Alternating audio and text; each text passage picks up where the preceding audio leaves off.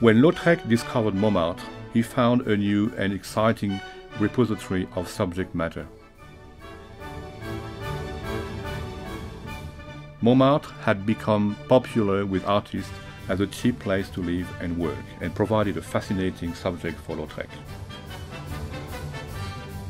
The characters depicted by Lautrec were the inhabitants of the Parisian demi-monde.